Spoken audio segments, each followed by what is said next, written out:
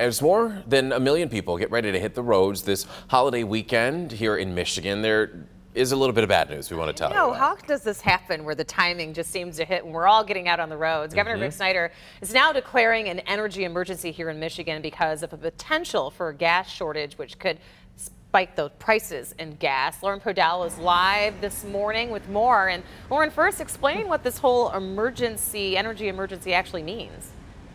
Well, it means that we could be shelling out more cash here at any gas station across the state of Michigan because we're dealing with a couple of refinery issues, not only here in the state of Michigan, but out of state. Take a look.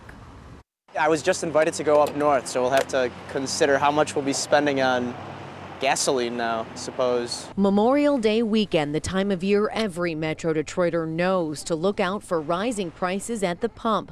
But this season, there's more reason to fear an uptick. Governor Rick Snyder has declared an energy emergency. I wanted to be proactive to say, let's just be precautionary. And what this allows essentially the fuel drivers to do is to have extended hours and opportunities. The reason for the precaution? There's a refinery outage at the Marathon plant in Detroit, but the bigger problem is the pipeline shutdown in Wisconsin.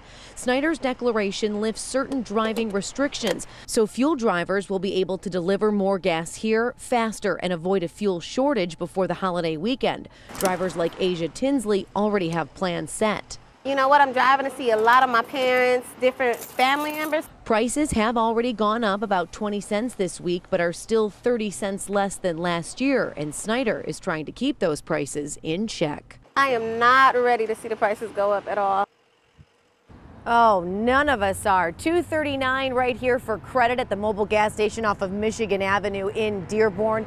Just checked with AAA, the state average right now, $2.51. We know it's normal for prices to go up this time of year, Rhonda and Evrod, but the state is urging people to keep a close eye on prices across Metro Detroit. If you see anything extreme, you can report it to the Attorney General's office as gouging, and they will investigate it. So keep an eye on those prices for a good deal. Reporting live this morning, Lauren Podell, Local 4 News Today.